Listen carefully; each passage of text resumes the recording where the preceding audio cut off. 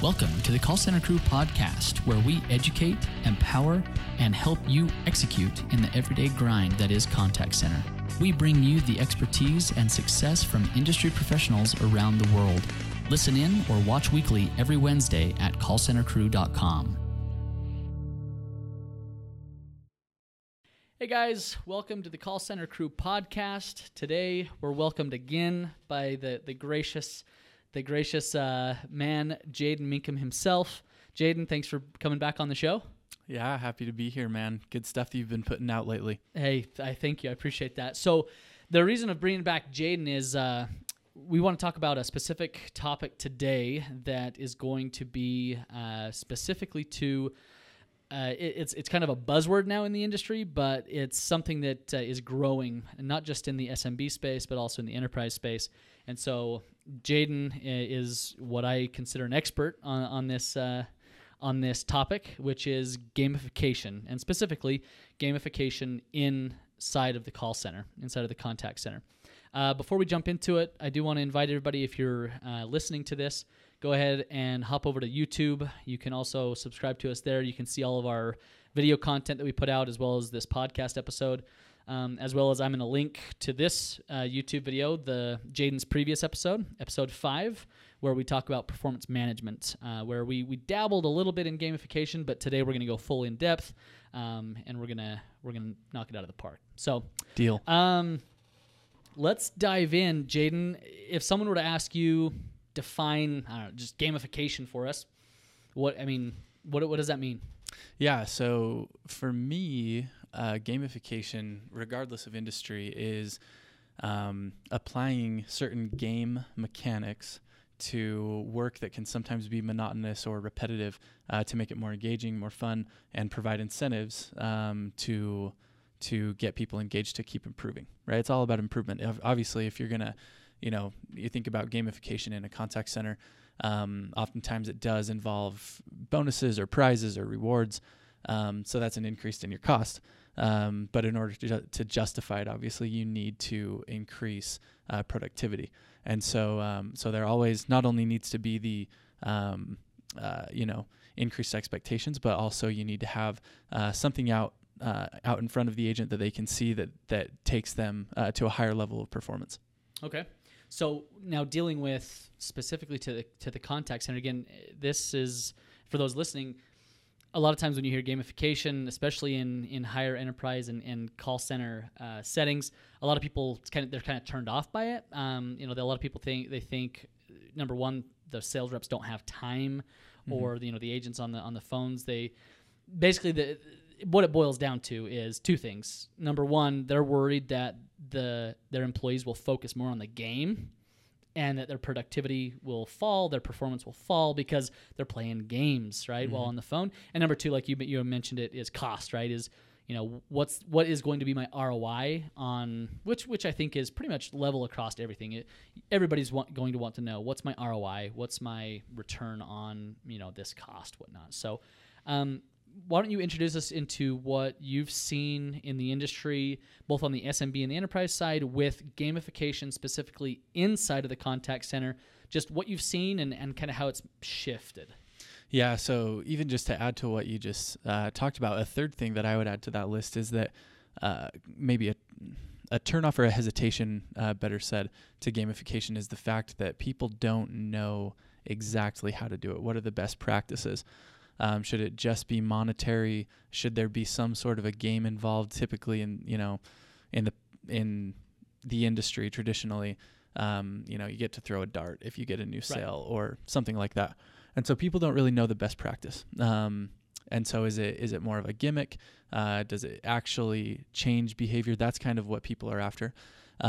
So in my experience, the things that you mentioned are kind of the biggest proponents of the hesitation at times behind it, but it's also once people nail those things down, exactly what to focus on, what to reward with, and just the mechanics like that, that is what makes it a real game changer for a lot of companies.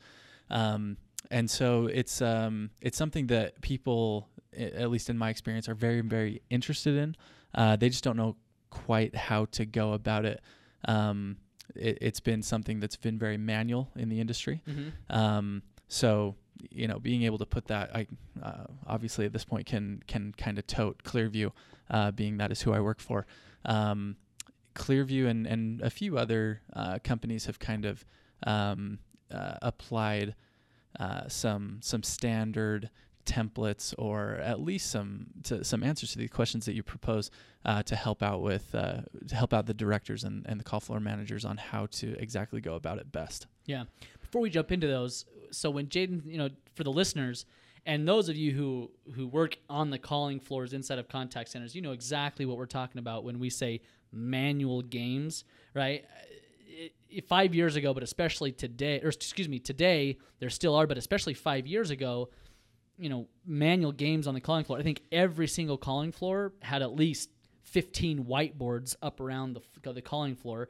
Your stock of dry erase markers was bigger than your stock of paper towels or anything else, because you went through dry erase markers constantly, trying to find eraser, everything, of drawn up. I remember reminiscing about some of my favorite games was something as simple as drawn up King of the Hill, right? Drawn up the King of the Hill. Whoever makes the sales on the cut top, and the next sale down bumps the person down, and as it goes down, just drawn up stats on the board, corresponding games to those.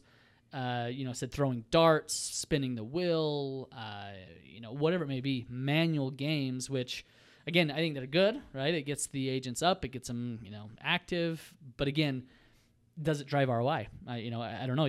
Having it be manual, it's hard to tell. So walk us through kind of what the shift, as we're stepping into it. Clearview, what is gamification to Clearview's standards? What does Clearview offer? And then we're going to jump into the actual physical ROIs. We'll share some case studies of what you've seen with some of the customers and just all that it entails with gamification with Clearview. Yeah. So I would say with that example that you give, there are a lot of games that people do like that, King of the Hill, or you get a balloon by your cubicle for every cell that you get, something like that. But typically when I think of gamification in that sense, I do think of a sales environment. And many times when I talk to people in the contact center space that I bring up gamification, they say, yeah, but that's a sales thing and we're not about sales. Gamification really, and this is where Clearview comes into it for me, gamification should be for any type of a contact center, because everybody wants to improve. Everybody wants to cut costs or increase revenue or create a better customer experience. And so because of that, that's another way that the manual nature of gamification inside contact centers traditionally is extremely difficult to sustain, because maybe it doesn't make sense to play a King of the Hill game like you're talking about if I care a lot about average handle time. Yeah. Right. You maybe could do it by tough. hour. Maybe. Yeah. Yeah. But one of the things that we see is that people just have, rewards for the top rep for the month. Well, that requires somebody to go in and manually pull who are my top reps on average handle time, who are my top reps on utilization percentage, and whatever other metrics you want, run some calculations based on who is the true top performer. And then go reward them, right? And so, so in that instance, again, it's very manual and not sustainable, because somebody could leave that was managing that for you. The best practice of how to get it done quickly doesn't happen, and so it falls by the wayside. Yeah. Not to mention, you said top agent. Well, what happens if I start off my first week, I just do awful, right? And somebody else, let's say you, do amazing. It's like the whole rest of the month, my head's in the dirt, and I'm just thinking, well, there goes my shot at being the number one rep, right? So kind of lose all my motivation for the rest of the month. So yeah, I can see how that's a challenge. Yeah. So with Clearview, you get the ability to not only reward people, like you're talking about with per sale, on a any date range that you really want, but also do weekly or monthly incentives. You decide as the administrator, the supervisor, if you want to reward them with virtual coins, with achievement badges. So it's more than just giving rewards like that, but for some people, just showing that they are achieving at a higher level, and having that be displayed in front of their peers, that's huge. Just that recognition. Other people, they do want the monetary value, right? So with Clearview, you can pay out a dollar amount, or we have a virtual currency called InView coins where they can then go and redeem those for, company swag or gift cards or movie tickets on what we call the Clearview marketplace. So that's available for our customers to upload the things that they want to incentivize their agents with. And then I, as an agent, if I, knock it out of the park this month and I get 10,000 Clearview coins, I can go to the store and tell my supervisor, basically, I want this, and it will take away your point value and stuff like that. That's all done inside of the software, right there on the screen. There's no, again, I remember, going back when I was running calling floors is, we would have cabinets chock full, and sometimes even an entire room off of the calling floor chock full of just, hundreds and hundreds of dollars worth of prizes and everything like that. So this marketplace, you can kind of do away with the storage of that and just have it there online in the marketplace. Mm-hmm. Okay. Exactly. So in terms of how Clearview can really help out with that, again, it's making the process more automated, and you just don't have to manage as much as a supervisor, right? Agents can do it all.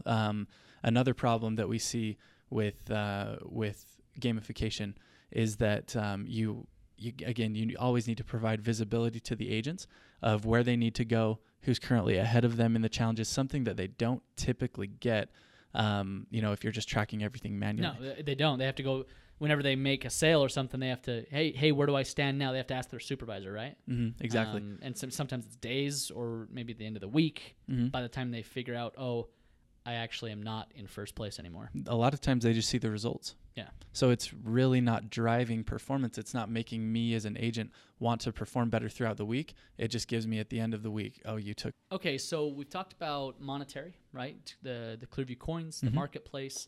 Talked a little bit about the rewards. Walk us through what else does the Clearview gamification entail? What are some of the different ways that you recognize or incentivize agents? So like I said, it's right there in front of the agent. They're able to see. So essentially think about this as a call center supervisor. You're telling me as an agent what I need to focus on throughout the day in order to be successful as an agent. And so then that translates into my screen. It tells me this is what you need to hit on. This is where you're currently at. And this is what your reward is if you step up your performance, change your behavior, and actually achieve that. And so there's always that visibility. But then, recognition is definitely a key part of gamification. People want to be recognized for good performance. So that can come in a few ways. Number one is just on a dashboard. So we had one customer that all they did was show their agents a rankings module, right? Who's on top, who's currently the top performing rep. For a specific metric, whatever it may be. Okay. In this instance, I believe it was average order size. Okay. And so just showing that visibility to them increased their productivity by 48%. It was. And so just by providing that visibility and showing who the top rep was. And so that can either be on a dashboard. Our wall boards definitely do that. Wall boards actually provide also the functionality to display achievement badges. So along with my picture and if there was a coin value associated with that, you can definitely display that. But recognition can also come, like you mentioned, with coins, with money, but it can also come in maybe a coaching session. Okay. Right? Maybe if I'm not a top performing rep, I'm pretty new, and I see you earning all these badges and all these coins and you constantly getting different prizes. I want to know how to get that. Right. But I want my coach to recognize that, and I want them to come help me become successful. So not only does Clearview gamification provide the incentives portion in terms of money and coins, but also it could be coaching. It could be change in proficiency routing automatically, right? So pushing, having your different skill levels of each agent inside of your ACD, Clearview can then re-rank those based on their proficiency on that skill or that metric. Okay. And so recognition can come in quite a few different ways other than just coins. And Clearview really does a great job at honing in on that. So does so obviously metrics and being rewarded on metrics, can you reward on whether it be manual or automatic? Let's say I accomplish 10,000 phone calls in a month, or let's say I accomplish a training or tenure, whatever it may be. Are there manual badges? Like, how does that work with the gamification? Yeah, definitely. So we can do manual badges. Like you said, if it's a one-off training or you saw, a more senior level agent helping out an OJT agent, you can definitely give a manual badge for that, and even assign coins to be associated with that. And you gave a great example with tenure. Something, maybe of just hours logged on the phone. Okay. You can definitely do that and say, once you get to 10,000 phone calls, you're a level 2 agent. And then once you get to 100,000, then you're a level 10 agent. Right. And so, gamification, if you think about the contact center, one of the big pain points that we see is attrition, voluntary turnover. One of the reasons I think that happens so frequently is because people don't really leave anything when they leave the contact center that they work in. Yeah. Right. If there's 5 different customer service jobs call center jobs that are all within, a 5-mile radius of where I live, I can just jump from. If I'm not happy, I'm just going to go to the next one. Exactly. Yep. So with Clearview, with gamification in general, it really allows the company to give the agent something that is theirs, specific to that company.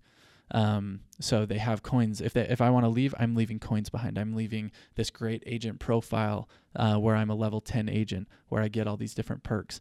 I'm leaving that behind if I leave the company. So that's certainly one of the biggest costs in a call center that gamification should be helping out with, is decreasing that voluntary turnover and keeping agents around. Because then once you do that, then they're more experienced on the type of phone call that you're taking.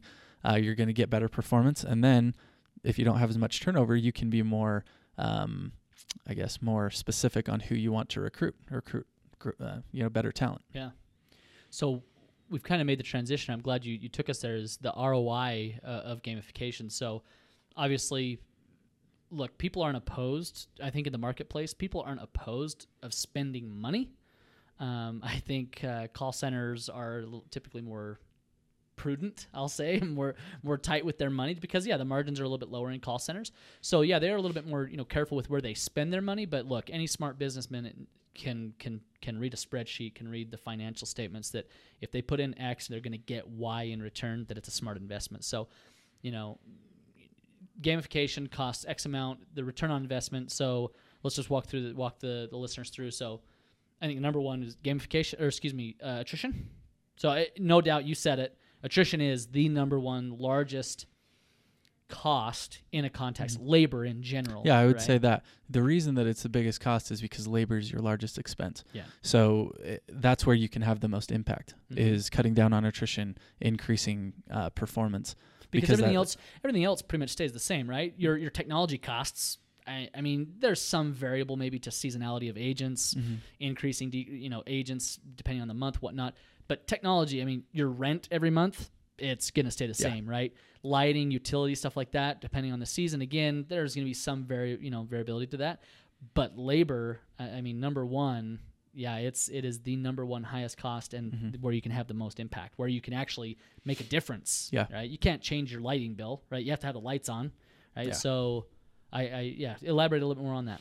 Well, yeah. So, I echo what you say. That's where you can have the biggest impact. But in terms of quoting a direct ROI that someone can expect out of gamification, it really depends on the company itself and what they're doing. But a few things that I would look for is what is what's the cost of attrition to you? What does it cost you to recruit one new agent, to train a new agent? How long is the learning curve from day one I start on the phones to, is it 30 days, 60 days? Well, I'm gonna pause you right there. Sorry. Yeah. If you haven't done this already, you need to calculate how much it costs to turn over an agent, because some people they have no idea, and it may cost them $2,000 for every agent that walks out the door. So again, if you haven't, go to your CFO. If you are the CFO and the owner and the president and the CEO and everything else in between, you need to pull your financials. You need to know it. You need to run the calculations on what do you spend on marketing or recruiting, better said, through ads, through agencies, through whatever. How much do you pay your recruiters?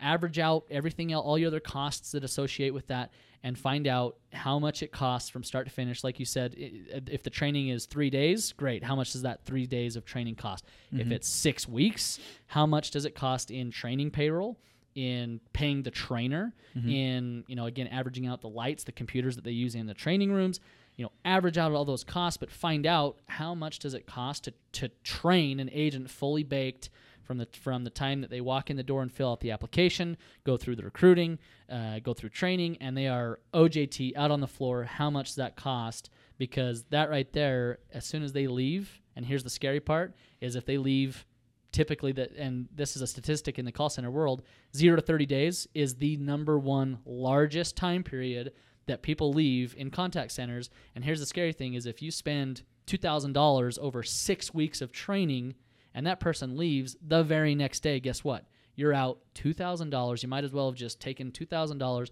and thrown it in the garbage, right? It's astronomical, the cost. So if you haven't, here's a call to action for you. Sit down with your CFO, sit down with your financial statements, and calculate how much it's costs. And if you don't know off the top of your head, you need to. If you're an operator or a CFO inside of a contact center, you need to know the number on which you are losing if an agent walks out, right? The number back when I was operating, again, this was a few years ago, it was right in between $1,200 and $1,500, right? If we knew the second an agent left our calling floor, $1,200 right out the window that we had to retrain, right? And I think you're getting to this, right? Is not only do you lose that $1,200, but you have to retrain a brand new agent, and you lose that tenure out on the calling floor, right? How long does it take you to train that new agent to become as good as that agent that left was? Yep. So that's totally right. And I think for your listeners, if you don't know how to calculate that, get with this guy. He can definitely help out there, but you'll be surprised. I think if that's not something that your listeners have done up to this point in their business, they'll definitely be surprised at the number. Yeah, it's definitely larger than you would think. Yep. And again, those numbers were in Utah, not in New York or Chicago or LA, where everything else is a lot higher. Yep. So, yeah. So that's what I mean when I say it's going to vary by company depending on what their costs are. But it's definitely something that you can calculate. It's not tangible, but it is a hard number that you can calculate to justify the investment in a better gamification strategy, and you can definitely calculate that yourself. Speaking of the OJT stuff, whether it's cutting down on your 30 to 60 day attrition or just getting performance up, that's one way that we see gamification as a real big hitter as well.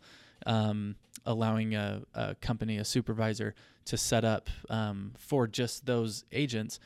These are the incentives that we're putting in place for you in these days, because this is the basics. These are the basics of what you need to do in your first 30 days to be successful at this company. And then one thing that Clearview also allows you to do is have those coins vest over time. So you could say, week 1, you're going to, congratulations for graduating training, 10,000 Clearview coins. Number 2, go out on the floor and over the next 3 days, do these things, and you're going to get this many more coins. But guess what? You're not going to get those until, 2 weeks later. Okay. Right? So again, it's really just helping people look forward to something, just to let them know this is going to get easier. Once you learn the system, once you learn the process, this will get easier, and here's your reward for it. Just stick around and have faith in us as a company. Yeah. I think that's great. I think for me, from what I've seen, again, this is an evolution of again, throwing darts at a dartboard, and there was some pretty crazy games. I won't get into too much detail, but if you think about it, back about the manual games, it took time, right, to pull an agent off of the call, off of the phone, to have them come up, to have them do the game, to have and it was great. It got them up out of the seats, and I think that's important. But again, if you want to talk about efficiency here, again, putting it all on their screen, it's all in one spot, it's all calculated automatically, it's all right there. Not only that, but it's driving the behavior that you want to drive. So we talked about attrition. how gamification helps attrition. But then, kind of like we got onto a little bit ago, is not only is it affecting the attrition and driving the attrition costs down, but by doing so, what do you get on the calling floor, right? What type of agents and what, let's just kind of spitball that about what it does to the agents on the floor, performance, morale, bill rate, whatever it may be. Walk us through that. Yeah, that's great. So one thing that I would mention going into that topic is you make a great point just now that for the darts or the manual games that you run, your reward for that agent, I guess in an indirect way, is they get to get off the phone, right? That's their incentive. A lot of times they get prizes if they throw the dart really well or whatever, but you're incentivizing them to get off the phone. Yeah. So, which, by the way, an agent that's their number one job, more than to be on the phone. Yeah. Yeah. So with Clearview, the game is the phone call. That's what the game is. How do you get more Clearview coins? How do you get the recognition? You stick on the phones. Yeah. So that's where it starts, is incentivizing the right way. I know you talk a lot on the show about lead and lag measures. You need to for sure focus on the lead measures, define what those are that are going to influence your bottom line, create a scoreboard, and then the effects of gamification. Like you said, attrition is going to kind of be the first one that we want to talk about. And so attrition in the domino effect, the snowball effect, as you go on down the line, attrition is going to lead to, first and foremost, higher recruiting, higher training, lower performance. So lower performance being lower productivity. If it's, sales, you got to train somebody up on how to sell better, how to sell your products better, just lower performance across the board. So in reverse, if we can influence those things positively, keep people around longer, you don't have to recruit near as many people, which means you can hire better people. Training costs are going to go down. And then just the existing, I think we've kind of highlighted it, the existing employee that you have that's been on the floor and is incentivized to stay there is going to have higher performance as well. So it's just kind of a domino effect of if you can really focus in on creating a better environment, a more empowered environment for the agent, attrition is going to go down, which means higher performance, lower costs. Right? That's what we're all after. Exactly.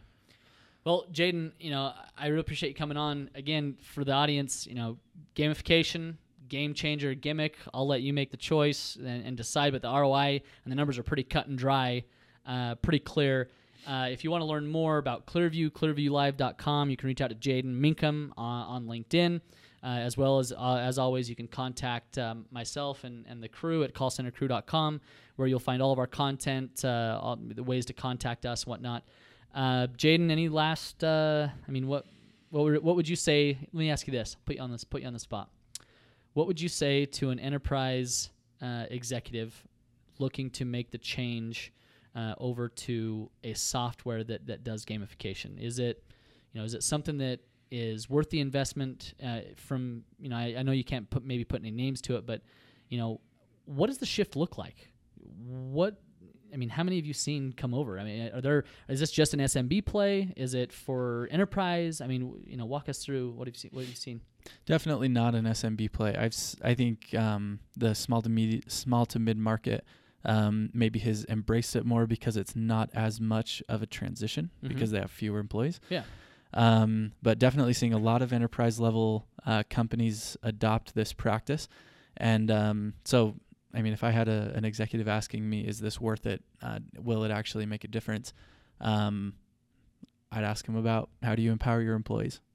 What are you doing currently to impact them positively, to not only incentivize them, but help them with coaching?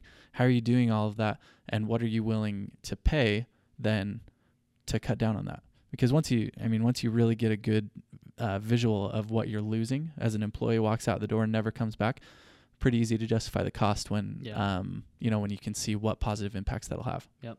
So if you have any questions, anybody listening, Landon can definitely get you in touch with me. Again, reach out on LinkedIn. Love to walk you through some of the ROI and case studies that we've built. Awesome.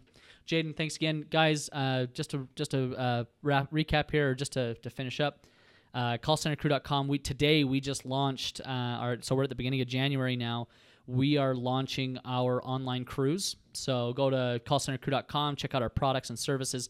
Online cruise, it's specifically for call center agents, call center supervisors, and call center executives. 3 different groups where you can join myself and the community of others around the world. Again, agents, supervisors, and executives from around the world, where it's an online group, an online community where we share best practices, we ask questions, we put out weekly topics, there's exclusive content. So again, check us out. We're more than happy to have you in the group and to collaborate with you, share with you, and have you share with us.